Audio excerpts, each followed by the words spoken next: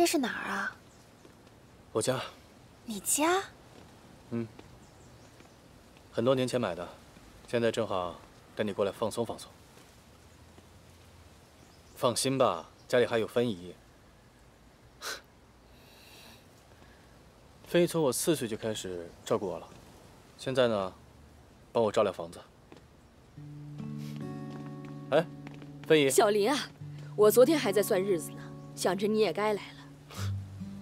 哎，这位小姐是？这是我朋友许多成。哦，芬姨好。可真漂亮啊！芬姨，呀，能让小林带到这儿的可不是一般人。房间已经准备好了，要缺什么尽管跟芬姨说。走吧。快点，进来啊！东西都准备好了。哎，程程啊，你呢别客气，就当在自己家一样。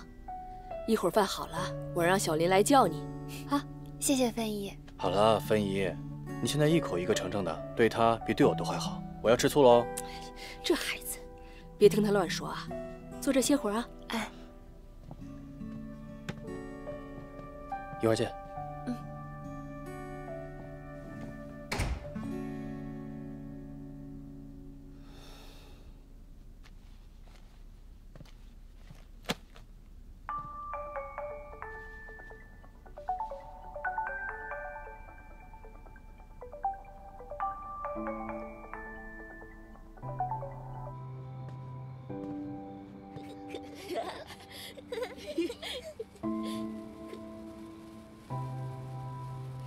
你看我的。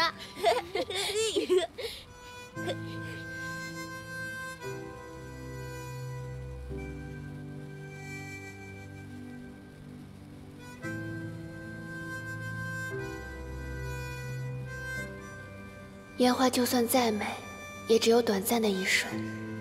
既然不能长久，不如不要给人希望。所以我的决定是对的，对吧？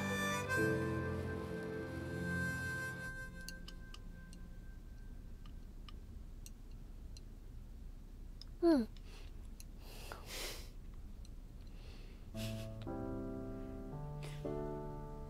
看着我笑干嘛呀？这道菜是他做的。你还会做菜啊？这道菜是我很喜欢吃的一道菜，我妈教我做的。你今天有口福了，我都好久没吃到他做的这道菜了。哦，还有个汤呢，等会儿啊。芬姨人真好。真好，你就多吃点。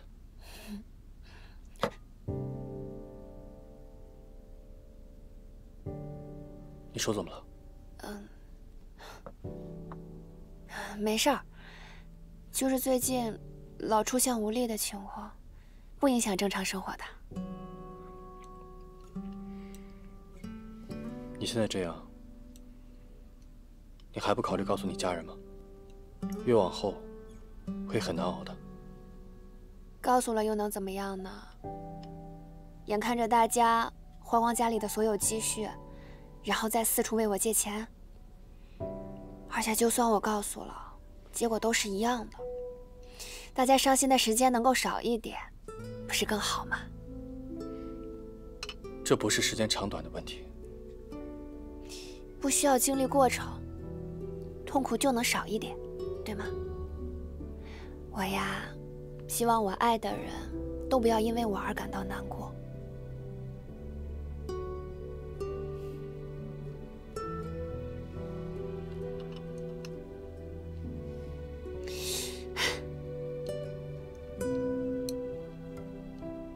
吃个虾。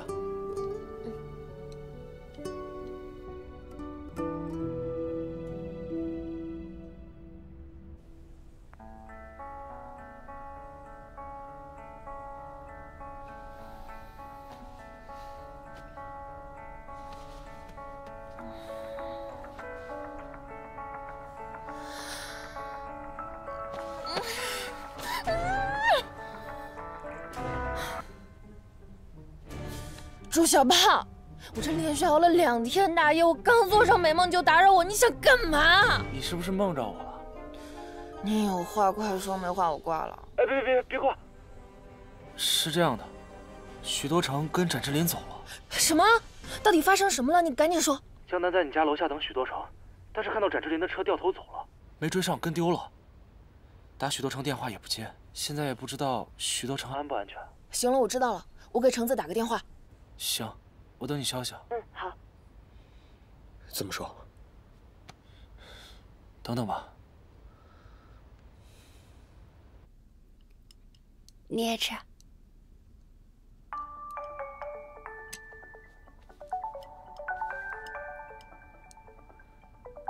我上去接个电话。嗯。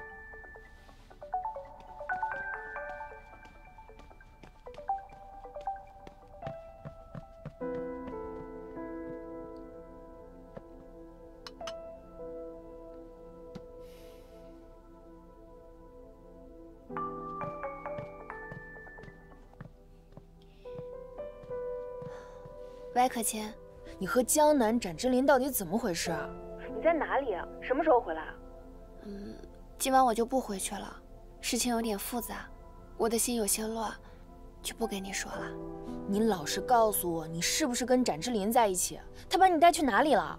没事儿，你就别担心了。你要实在不想说，就不说了吧。那这样，你每隔1小时给我拍一张自拍照，我要确保你的安全。好。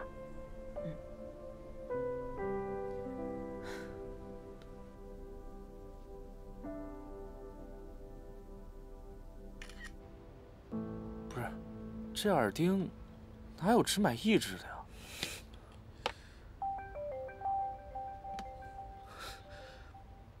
可亲，什么情况？程程有跟你说他去哪儿了吗？他不肯说，就说累了。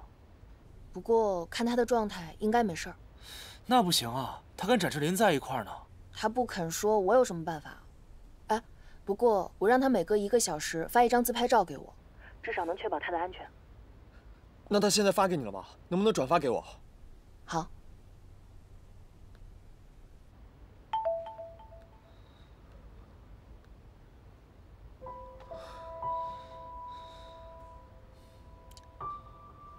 等下1个小时的照片吧。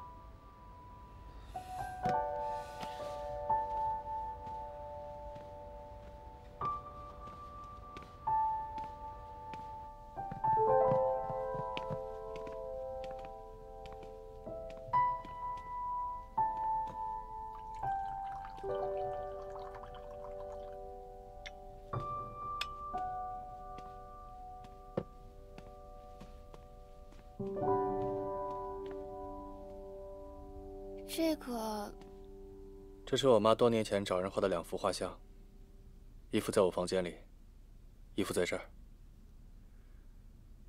我以前还笑她少女心，没想到现在只能看这2张画来想念她。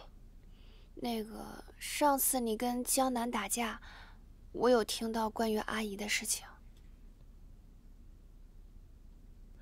既然你跟江南没关系了，我告诉你这些事，或许能让你更快地忘记他。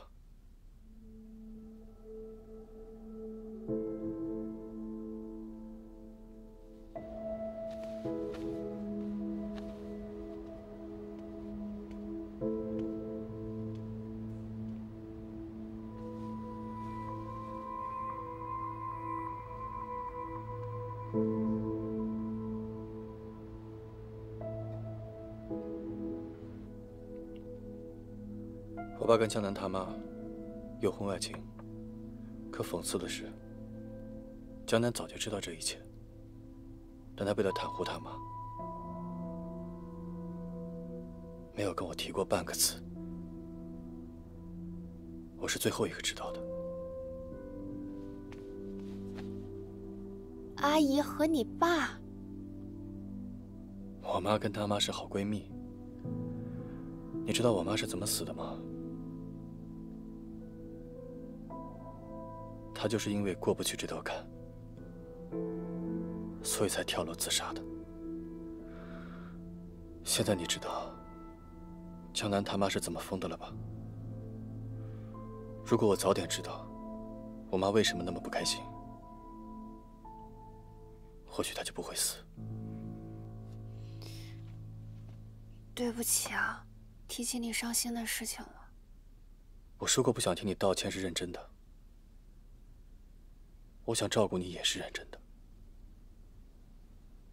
我说喜欢你也是认真的。我承认，一开始接近你是因为我跟江南赌气，可后来我才发现，你跟别的女孩不一样。还记得当时带你去的花海吗？那是我人生中最开心的一次。点心做好了，快下来吃吧。许多成，我只想让你开心。如果他做不到，我来。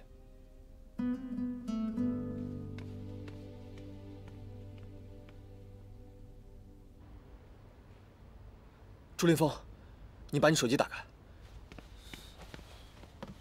你手机里不是有吗？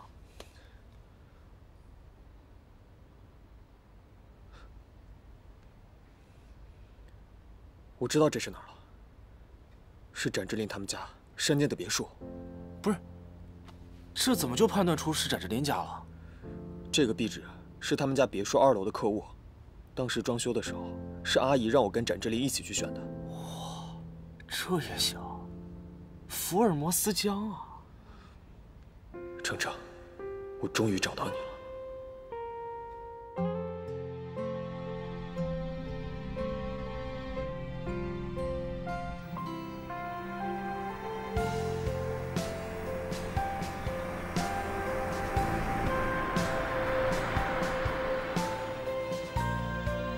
没有了，还好快到了。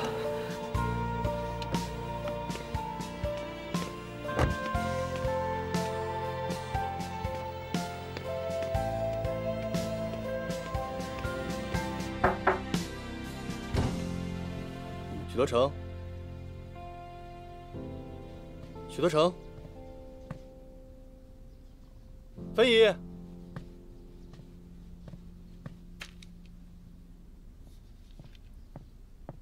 许小姐人呢？她这么早就出去了吗？啊，她刚刚还说让我拿水药吃药呢。她没吃药。哦，这人去哪儿了？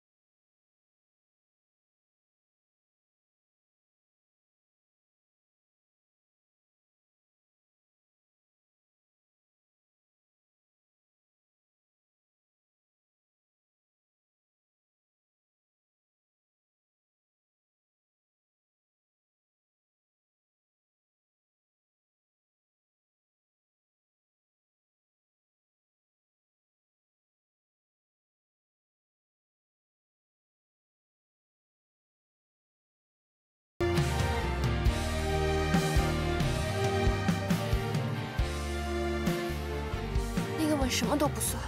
你以后不要再来找我了，不要再来找我了。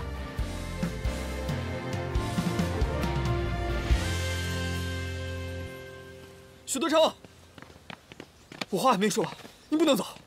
我该说的都已经说了。你为什么要躲着我？你告诉我个理由，为什么？江南，你还是不是男人啊？许多成不是说了吗？不想再见到你，还缠着他。这是我们两个之间的事，跟你有什么关系？陈之琳，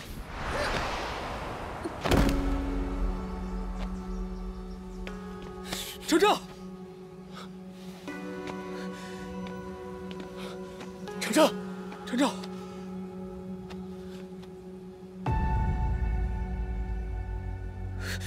程程。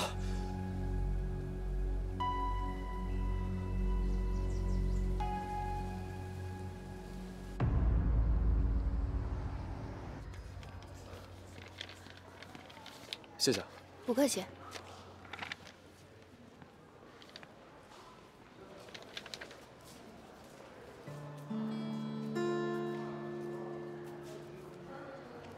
请问张主任在哪屋啊？哦，你往那边走。麻烦问一下，这个要去哪个科室看？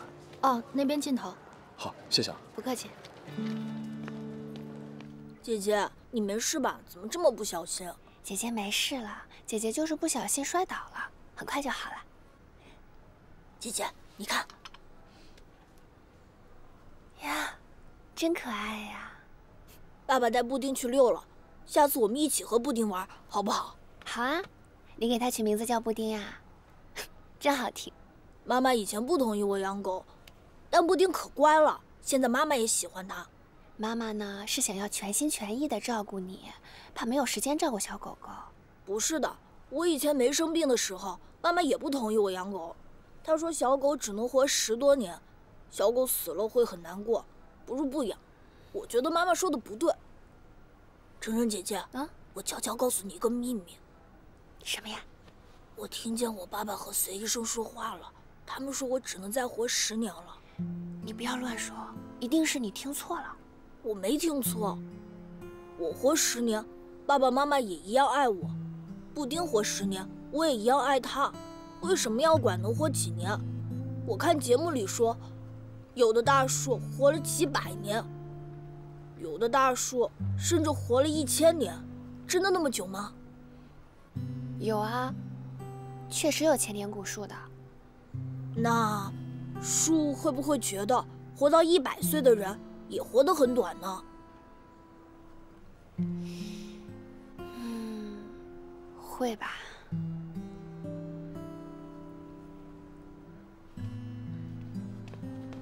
程程，粥我已经热好了，待会儿你舒服了呢，就吃一口。好。豆豆，我们要回去喝药了。改天呢，再找程程姐姐玩啊。走了。再见。拜拜。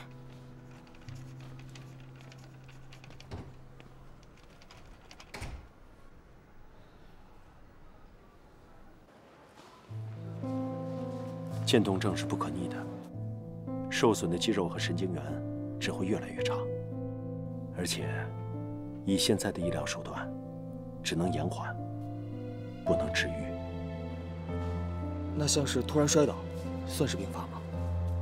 对，一开始会有肌肉乏力或者抽搐的症状。你怎么搞的啊？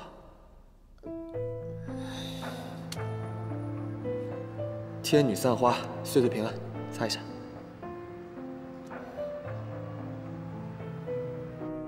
你在干嘛？这是什么？这个是保健仪。干嘛用的？这个东西呢，有助于我们弹钢琴的人呢手指变得更灵活。徐多成，你小小年纪就开始教智商税？保安大哥，不信你们看。你刚刚那药是怎么回事？我这种养生少女随身带着药瓶，不是很正常吗？你是不是觉得什么都特别容易啊？对我来说，活着就已经够难了。你根本就不明白，错过了今天的演奏会，可能就再也没有机会了。一般来说，从病发到完全卧床，大概需要2到3年的时间，而且这个过程是逐渐的。你呢，要做好心理准备。还有一点，在生活当中一定得保护好他，要特别注意，不能让他摔倒。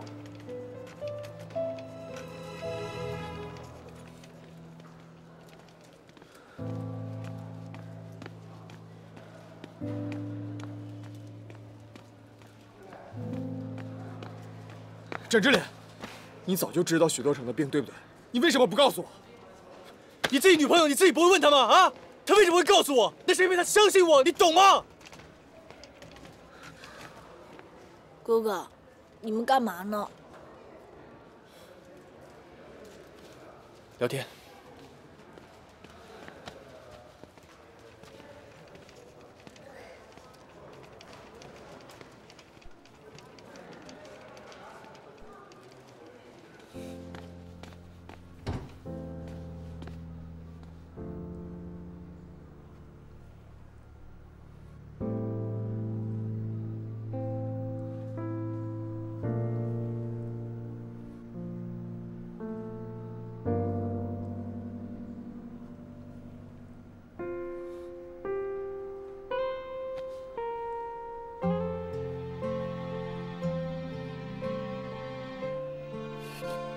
你干嘛呀，江南？上次是你先说的，这次轮到我先说。我想告诉你的是，我知道你和兜兜的病是一样的，但是我很清楚自己的心意。程程，我喜欢你，你喜欢我，这就够了。我相信我可以照顾好你的，能不能给我一个机会，别再逃开了，好吗？我不想拖累你。你太傻了，你知道我有多担心、多害怕吗？这些事情不应该你去承担，更不应该你去面对。所以你就自己一个人承担，生病了不告诉我，喜欢我也不承认，不敢面对了就逃避。你把我当什么人了？那你要我怎么办吗？我能怎么办呀？我每天看到你都很难受，可是你又不断的要出现在我的世界里，你让我怎么办？你让我怎么办？好了，别哭了，是我错了，是我太着急了，我不该怪你。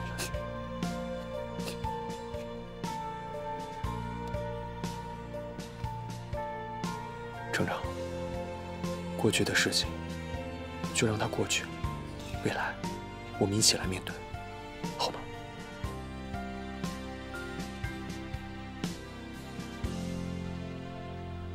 嗯。那你答应了，就不能反悔了。嗯。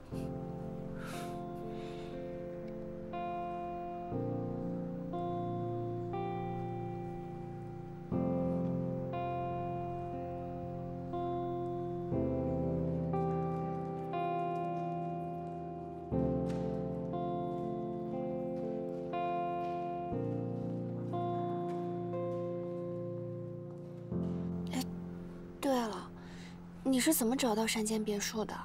我不都把我们的定位解绑了吗？神人自有妙算，你还说呢？手机呢？赶紧给我重新绑定。哦。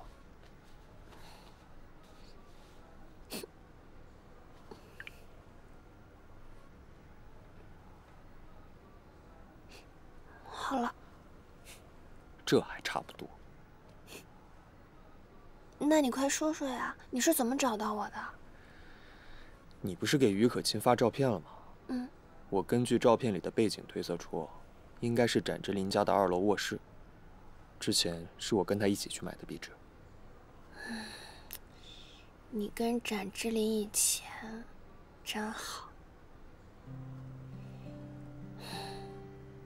我看得出来，你们都很在意对方，就是因为太在意了，所以他才会那么狠。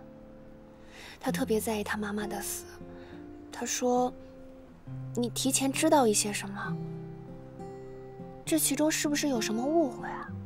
不是的，没有误会。他看到的太片面了，事情并不是他想的那样。展之琳是不是跟你说什么了？没有。总之啊，我和他之间的问题是解不开的。你现在最主要的事情就是养好身体。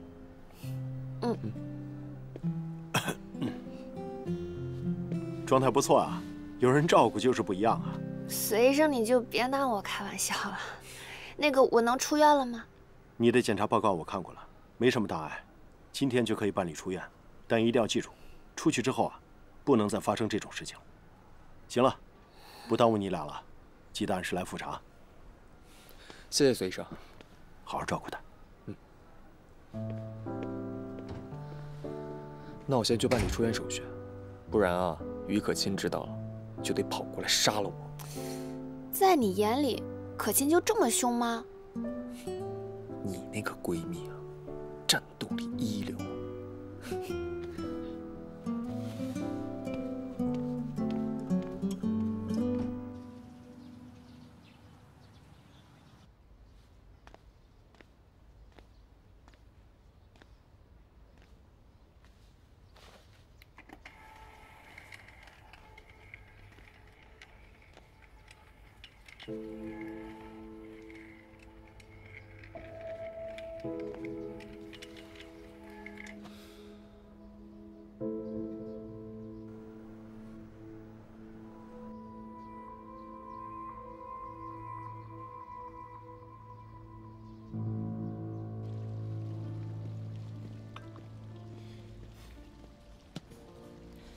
梁总，坐。好久不见，变得越来越光彩照人了啊！瞧您说的，您这样说我多不好意思啊。先生，您喝点什么？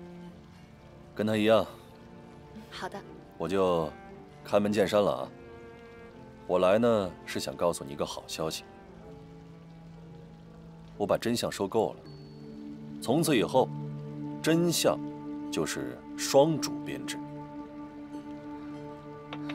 你和那个叫秦山的人平起平坐。您说的是真的吗？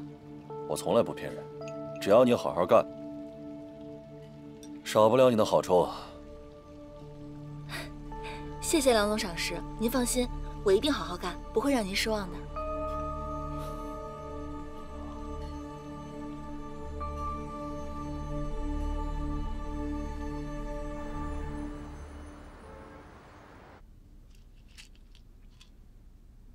来，把药吃了。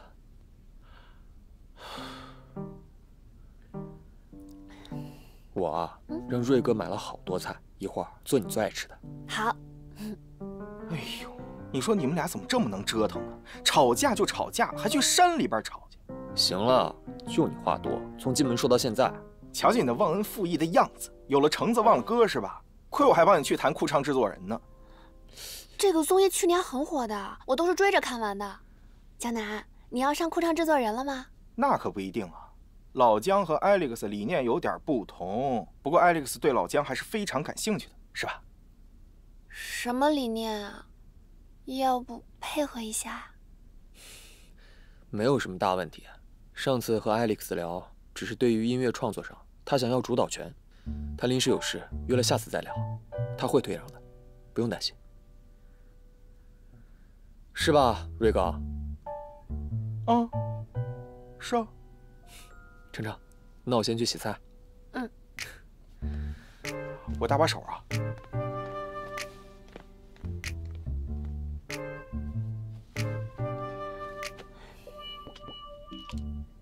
哎，你怎么睁着眼睛说瞎话呀？我是认真的。等我把新歌弄好了，你帮我联系一下 Alex。哎，不过我觉得 Alex 说的也挺有道理的。毕竟你们现在在大众视野里已经是深情 CP 了呀。免提。我不想过分消耗我和程程的私生活，还有这件事情别让程程担心。行行行，宠妻第一名。不过这事儿啊，咱可别拖着了啊。可能是可亲和小胖来了，我去开门。不可能，那个女魔头怎么可能让他们下班这么早呢？你怎么来了？我听说你和许多成分手了，我特地来安慰安慰你。你听谁说的？我知道你现在心里非常难过，但是遗忘一段感情最好的方法，就是开启下一段感情。你怎么还在这儿？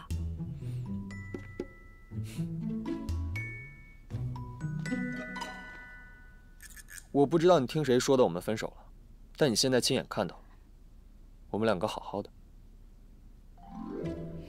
我真心奉劝你一句，找个互相喜欢的人吧，别跟我死磕了。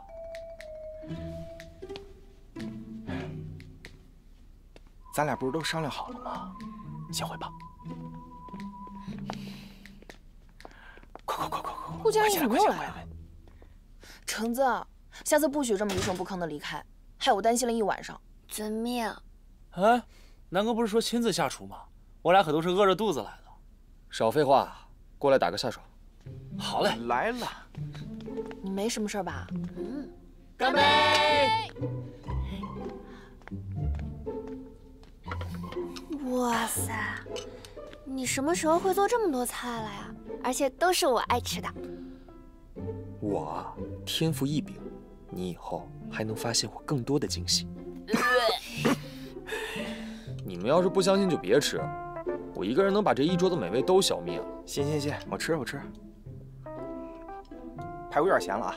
不可能，我按照岳父教我的方法练习了5、6遍，从来没有出过错。我尝尝。岳父香，岳父老香了。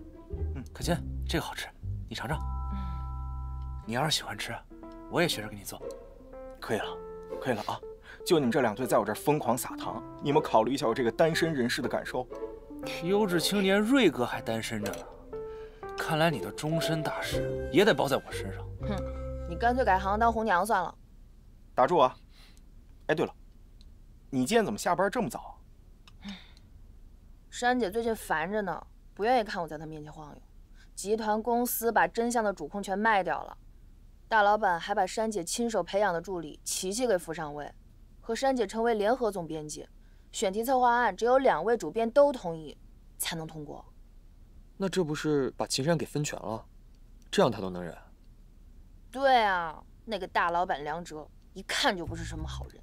梁哲是梁哲收购的真相。这下秦山可是遇到大麻烦了。之前秦山老追着我们家老姜不放，我还真挺烦他的。不过这姐们除了脾气差点，工作效率还可以，原则性也挺强，这点还是值得欣赏的。你什么时候这么了解我姐了？不打不相识。哎，行吧，说了这么多，咱们都没一起干一个，祝我们大家平平安安、顺顺利利。来，干杯！干杯！